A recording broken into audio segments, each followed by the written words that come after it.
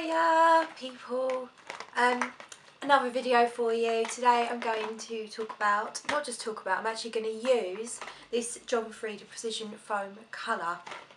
I've got light golden brown and I thought I'd give it a go because I'm a bit sick of this red hair. You can see I've got a little bit of root. And the colour's not, I dyed it myself last time as well, the colour's not even, it's not all over, so I decided to give this a go today, and I think the brown will last longer than the red, so that's my thinking behind it. Got this today in Morrison's, it's on sale, it's about £6, I think it's £6.66.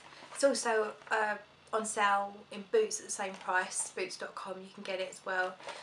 And here's the box. I've already got my instructions out and I'll show you what you get. This bottle here and some kind of dispenser thing.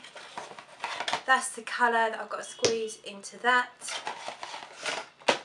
Got some other stuff as well, which I think might be the conditioner. No, that's the conditioner. No, that's the colour.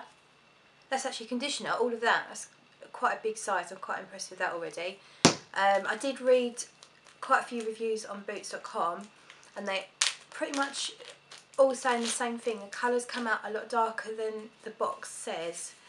But I did get a lighter colour than I planned anyway, because I know when I dye my hair a brown colour, it always comes out way darker than it's supposed to. So that's why I did that anyway, and then I read the reviews and apparently it's going to be a bit darker. So my plan is not to leave it on as long as you're supposed to, and hopefully it's not going to be too dark, because if it's too dark I look like a witch normally. So it's alright at Halloween, but any other time I'm not that happy with it. Right, so here we go. I think I've got to take this off. I've got to put this colour into this. That's that all done. And I'm just going to check the instructions. On the right side. Ooh. Right, so that's gone in there. Put the cap back on. Gently tilt 5 times.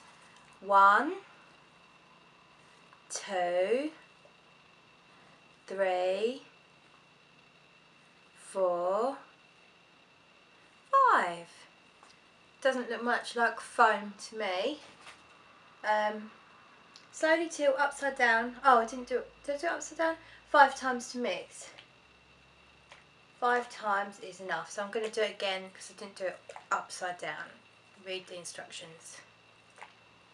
Right, it's probably more than 5 times now. Place black cap with foamer 4 and click into place. Use immediately. So that's that. That's obviously foamer 4. Chuck that on, and it says use immediately. Obviously I'm going to protect my clothes. I've got this towel for the purpose, which is quite stylish, I think you'll find. It's Gucci, don't you know? And then, yeah, basically we foam it into our hand. Apparently doesn't seem to be doing anything. Dispense foam. Hold bottle upright and squeeze the centre of the bottle. Always squeeze foam into your hands, never directly onto your hair. So here we go. Oh, look, there we go. About a tennis ball amount apparently. And we chuck it on. So I'm just going to chuck it onto my roots to start with. What I'll say is I tried one foaming colour once, which was Live by Schwarzkopf. And the gloves were really, really crap. They were like the sandwich bags, you know, like really baggy on my hands. And I just got the foam everywhere. At least we've got some decent gloves with these. So anyway, I'm going to continue colouring the whole lot, and then I'm going to wash it off, dry it, and come back to you, and you can see the result.